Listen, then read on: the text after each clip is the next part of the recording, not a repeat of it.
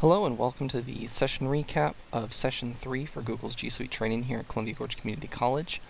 If you have not watched Session 1 or 2 recap, please go back and watch that. There will be links in the description, as well as that should be a part of the playlist, so you can be able to navigate that way as well. Let's jump right on into Session 3 recap. So go ahead and go to google.com and sign in with your college account. So I will use a temp user here. And once you are inside of it, the 4 applications that we went over in Session 3 would be found under the Google Apps menu. So the first one that we'd like to talk about is Google Meet. So Google Meet is the actual video conferencing solution that we are using for doing the remote viewing of these trainings. It is a web conferencing tool that ties right in with your laptop or with your smartphone or tablet. So that way you can actually join meetings, you can host meetings, all on the go or from far away using the power of the internet. So if you are tied into Google Calendar, which we'll be discussing on Session 4, then any new meetings that you have coming up for the day will automatically show up in a list here for you. Since we don't have anything scheduled on our Google Calendar yet, we'll go ahead and we'll start a meeting. So by starting a meeting, what that does is if you have a camera or microphone, which I have neither of these currently on this system, what it will do is it will automatically connect you and it will give you a meeting code here that you can then share. When they connect in, it'll actually prompt everyone else in the meeting to see if they want to allow that person into the meeting, everyone who's internal to the college. So it's actually kind of a unique system for doing web conferencing, and there's obviously other tie-ins and things that will become more available the more integrated our systems become, and that is on the horizon. So that's what Meet is. Once you're inside of a meeting, let's just join in here real quick. It'll immediately give you a prompt. Again, you can just copy it from right there, and that will copy this link to the clipboard, so that way you can paste it inside of an email or a chat, things like that. So immediately over here, if you ever need to get back to that in the meeting details, that's where that little pop-up comes to. You can join by microphone. We don't have a webcam on this machine, otherwise there would be one here, or you can just leave straight out. If you'd like to present, you can choose to share your entire screen or just maybe a window that you have open, which would be very nice if there's just like an Excel sheet or a Google sheet in this case that you wanted to share some data with. You can just share that window so they're not seeing all of your desktop and everything else everything else that you've got running. So it's a very unique tool, and it's pretty cool. Under the menu that they've got over here on the side, there's a couple different settings where you can adjust, your video camera that you're using, microphone, speakers, things like that, as well as some network settings. And you also have the option to full screen it up here if you'd like, so that way you'll come into a full screen meeting. You can just hit escape to exit out of that at any point in time. So over here on the right side, it'll start listing out other participants as they join into the call. Again, there's no one else in this one, so this is just us for now. And over here we'll have a chat. So for everyone who's inside of the meeting, they can also use this chat when maybe someone else is talking, they want to give some input or some feedback and things like that. So it's a pretty easy system to use, pretty straightforward, not a lot of bells and whistles, but it's just a simple interface that gets things done. So the next application we want to talk about is Google Hangouts. Google Hangouts is an instant messenger client similar to Novell Messenger or Spark like we're currently using, but with a lot of added functionality and actually a lot of ease of access for getting a hold of people here at the college, and even in some cases externally as well. So inside of Google Hangouts you can make video calls, phone calls. So the video functionality is more designed to be a one-on-one where you can call someone specifically, whereas the Google Meet is meant to be something where you schedule a meeting and then lots of people can join in, whether they're internal or external. Google Hangouts video call might be a little bit less formal, but something that's pretty easy to just jump right into or create a group, and everyone has the link where they can just get in. So it's got some unique features about it that Meet doesn't have. It's just kind of targeted, I think, in a little bit different aspects. So one thing we want to talk about primarily today would be the messaging. So you can come up here to the new conversation, the big green plus button, click on that, and if you just type someone's name in here, you'll just send them a direct message, or you can choose to create a new group. You create a new group would mean you can add in multiple people, and then everyone gets joined into that. So we'll use Danny. So down here in the bottom corner you can send emojis as well. So it's a full-featured instant messaging client, and again there's apps for it on the iOS App Store or on Google Play. So it's an easy-to-use little instant messenger client that also connects in quite well here at the college. When you use your college account, it's also FERPA compliant as well. So you can attach images down here if you want to send a photo. You can draw. There's lots of different things that you can do. Very easily up here at the top, I could make this chat into a video call. I can add someone else into it, and it creates it into a group automatically. Or I could do a phone call here as well. And you can see that because Danny has his college phone number entered in under his account by the global directory, it would just immediately could call his number. It would ring on his desk phone from my computer. Now, it's my desktop computer is not set up well for that, but it would work out very well if you had a laptop or other things like that, maybe where you don't have great cell service, but you do have internet connection. So if we're going to send Danny a message here real quick, we could just say hello. And as you can see, it will say sending, and when it's done, it gives us a timestamp when that happened. Now I see Danny's picture popped up here with some dots, which means that he's seen it, and now he's actually typing something back.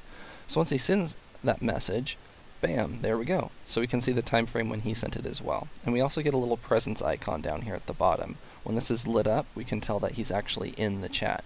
If he were to close out of the window, or if he's on mobile, if he closes the app, that would kind of blank out, or it would kind of fade out a little bit, I would guess.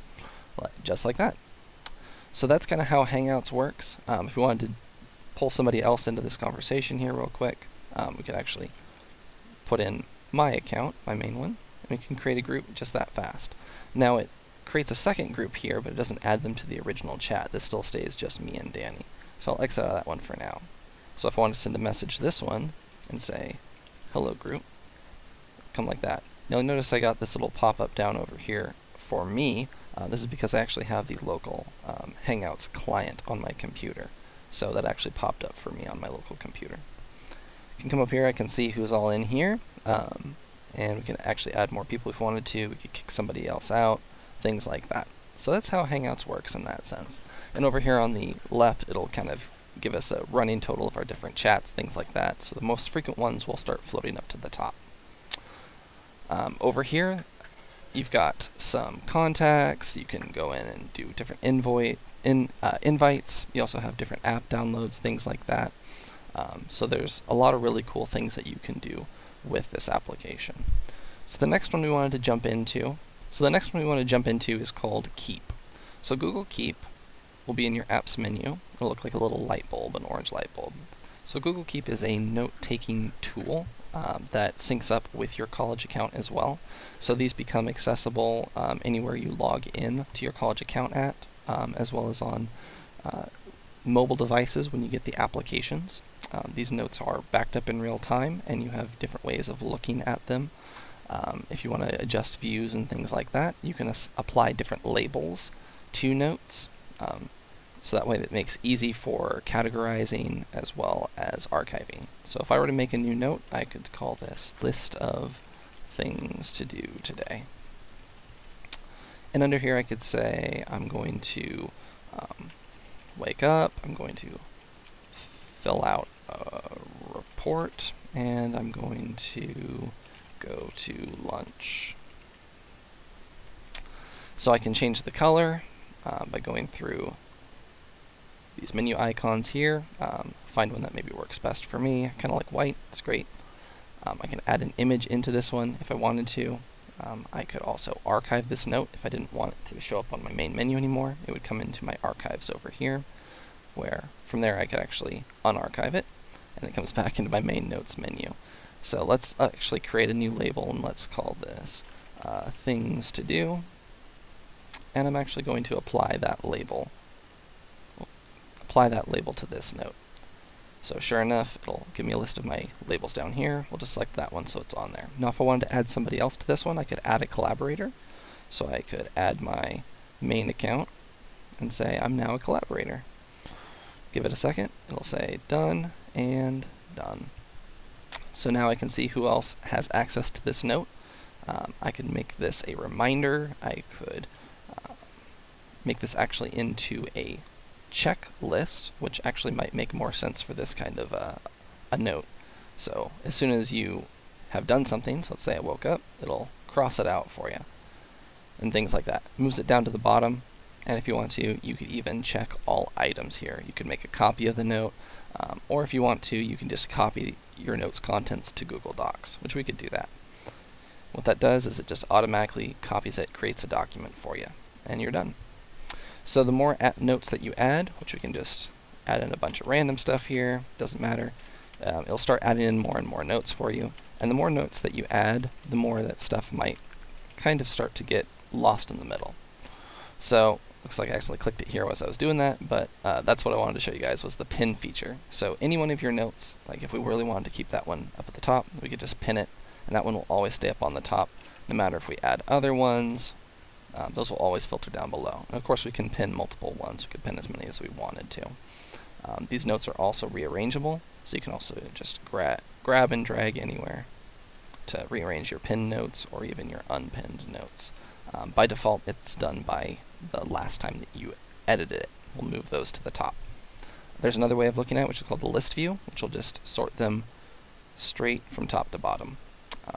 But I kind of like this kind of menagerie look that they've got going on, whatever the technical term is. So that's kind of how Google Keep works. Again, it's a note-taking tool. It's nice for collaborating on different notes and things like that, something that maybe doesn't need a full-fledged document that you guys are working together, but just some place where you can just kind of keep your thoughts together, or people get a quick look, for example, of how we use it, of your things that you're going to do that day. So the next application I wanted to show you guys was Zoom. Zoom will be found at the very bottom, and actually is not a Google app. This is actually something that's tied in with your college account, but it's hosted by Zoom.us. So Zoom is another video conferencing solution. So that's 3 now that you have accessible to you within your college account. Zoom is more designed around a classroom or a lecture style. By using Zoom, you can add 100 different participants into your meeting, and to create one, you just come in here to host a meeting. You can choose whether you want to do without a video, if you do want video, or if you're just going to be screen sharing.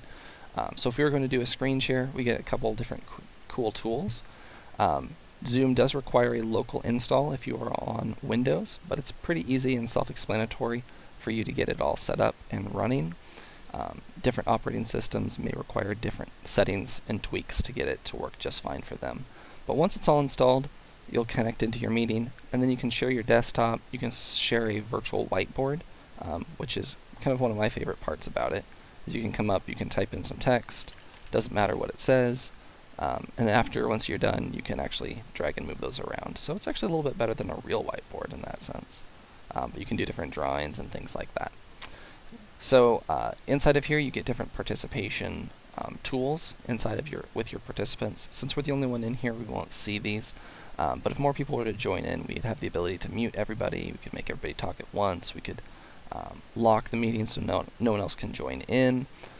Other different options we get under there. We can allow no one to speak, and then so the participants can raise their hands. We can acknowledge them through this system in here, and allow them access to their microphone then to be able to share with the rest of the meeting. And for as long as you are screen sharing, you'll get this little bar up at the very top where you have the ability to jump in and out of other things. So we will go ahead and end this meeting for right now. But also, one other little note, you do have the ability to record. So you can record your meetings as well. So we'll end the meeting for everybody, and we'll go ahead and close out of that one. So the link to get to Zoom is cgcc.zoom.us, and you click on the blue sign in button here next to configure your account. If you're not signed into your college account yet into Zoom, it'll prompt you here to enter it in. So in this case, we'll do our test user, and it'll connect us in just like that. So that's it. That's all the training stuff that we went over for session 3. Hope to see you guys again on Wednesday of this week, which will be the 11th, for training from 10 to 11 a.m. in room 3103 at the Dallas campus. Thanks. Have a great day.